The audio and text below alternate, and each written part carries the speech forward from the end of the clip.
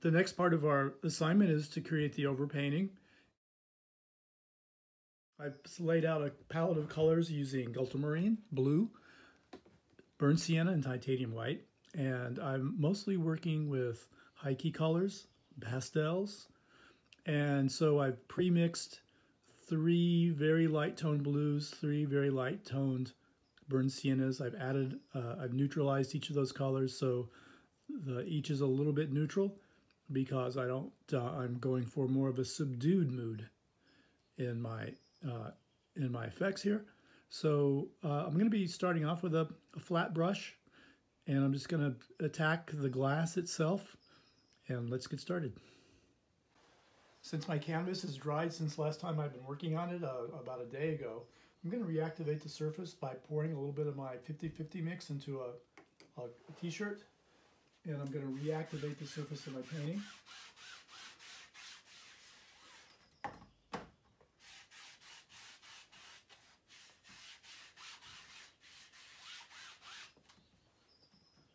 Now you're going to see the pigment's going to be accepted much more nicely onto the surface of the canvas. All right, so let's start off with this flat. I'm dipping my brush into a little bit of the solution that I made. You can use pure, at this point you can use pure linseed oil, or if you like that concoction, feel free to continue to use that as your medium. You see, with the flat brush I can start to cover a lot of ground very quickly. Not really interested in blending at this point, so the flat brush is going to be just fine. Also, what I'm going to do here, I think, making a decision on the fly, I'm just going to maybe quickly add a thin layer of white over the top of the glass.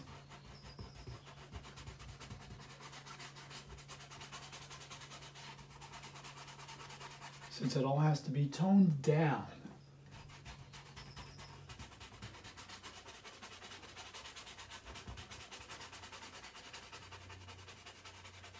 Kind of knock down some of those dark values a little bit.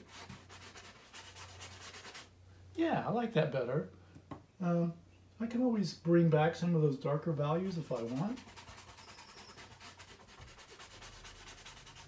But this is going to radically alter the surface of the canvas and how the paint goes on, and I like that idea. Okay. All right. So it's like a thin film of white that now we've got over the glass. And now I'm going to go in with maybe more of a middle tone, slightly darker blue.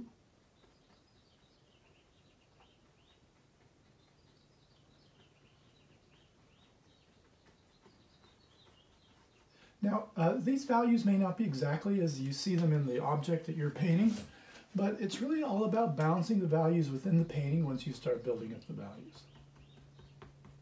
So just like you take a photo on your phone and you add a filter to it and you darken it or you lighten it, you can also make the same kinds of decisions in your painting. You may decide, well, you know, I really want to boost the contrast, or I want to darken the tone of the photograph, or you may say, well, I want to lighten it up. I don't know. So one thing you can do also is take a photograph of your still life and put a filter on it with your phone, and see if you can come up with an effect that you like, and then attempt to duplicate that effect with your paints.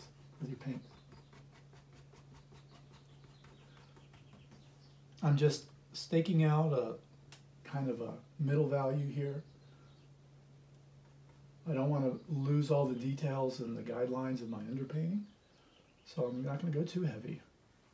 Remember, step light, arrive heavy, meaning add thin layers of paint in the beginning, and then if you want the effect of thick paint of impasto, you can add that, you can build that up later.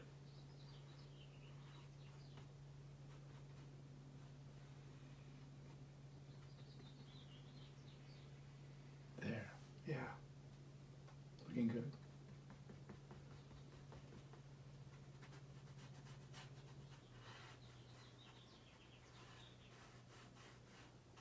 I really like this tone of blue, and you can see that it looks much more vibrant against that warm background. Now in my in my still life, I can see that my foreground is a little bit warmer and my background is a little bit cooler. When we come to the background, I'll have to tackle that. Okay. All right. Now what I think I'm going to do is I want to edge in some of the darker shaded areas of the still life. So I'm going to grab a little bit of my darker blue.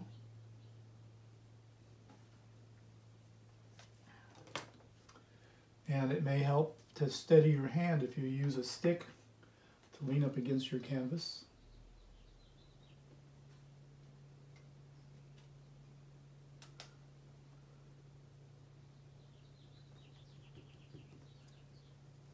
Now what you can't see, but what I'm doing is I'm adding a little bit of burnt sienna to my darker blue.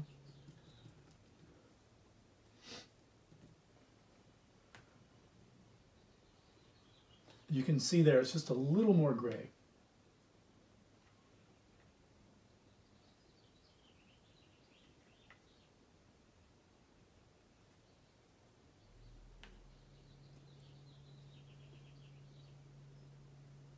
And I'm just looking for those parts of the glass that have this, that share this kind of a darker value, and those places are very minimal. They're just on the edges of the glass.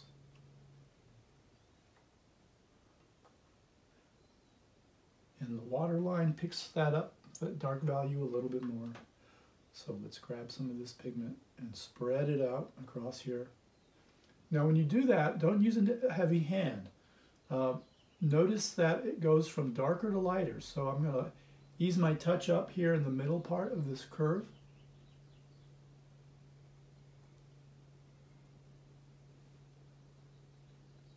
I'm going to press more onto the brush there at the edge. And now here for the back part of this water line, I'm just going to put the brush on the edge of the line, the contour that I've identified. And this is where your underpainting comes in so handy, because I can see those tones underneath. And I'm just going to pull down the pigment.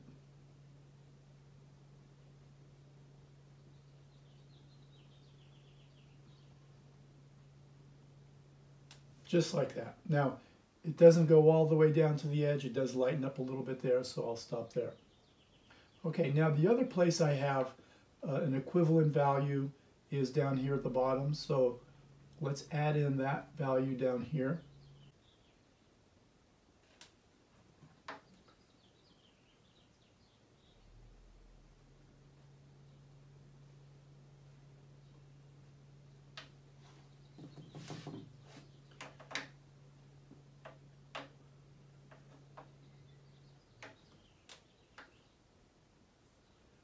And then I have a real heavy shadow here right along the bottom. And then a lighter shadow along the base of the glass, which really makes it look like it's sitting on the surface of the tabletop. Gives it volume and weight, which is exactly what we're after. When we're done, we want to feel as if we could reach out and grab that glass and pull it off the surface of the canvas. Now you see a little bit of a shadow that's being cast on the wall behind the glass. It's visible through the transparent glass. Ooh, that's too dark. So this should be a very light value. And I think I have to clean my brush, come back with a little bit of a lighter pigment. These darker values down here will come up to your eye first because they're heavier. But this shadow here, I want it to hang in the background. Now I may have to darken it up a little bit. I don't know, maybe not. Okay, that looks kind of good. I like that. Okay, so now I've got in my basic shadows here, but obviously there's a lot of work to be done. And what I think I'm going to do is look to maybe add a little more nuance up here in the top and work my way down. And that's going to mean probably bringing in some lighter values and some darker tones along the edge to pick up the edges of the glass. So let's see, let's grab a little bit of a slightly lighter pigment here, lighter blue. And what I see here is a slightly lighter reflection. And that's going to become very, very slightly less light as you move across this ellipse.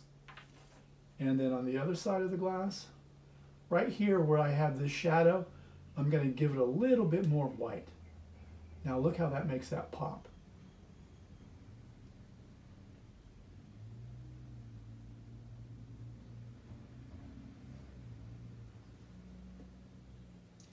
And the other thing I'm seeing here is the play of light along this edge, the rim of the glass.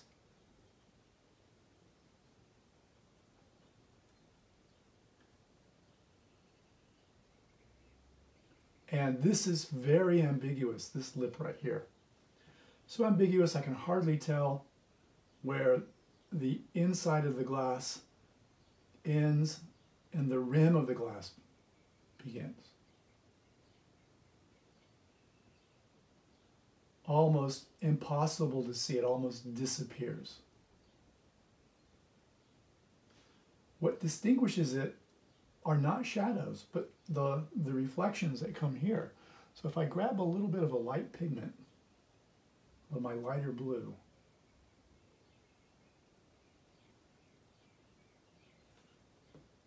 and I just edge that in, that's going to help me define that near part of the glass.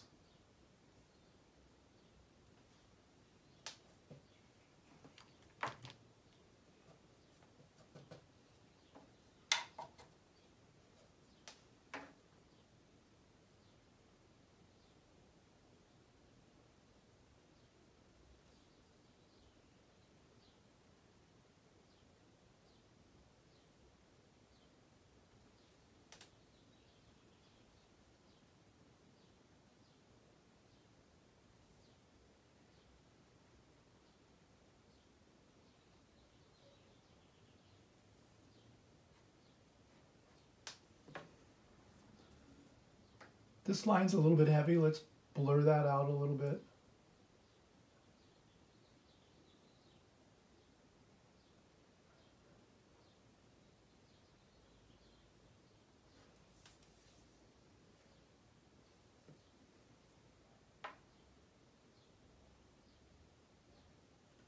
A couple of other highlights to put in here. Maybe one right here. Very light.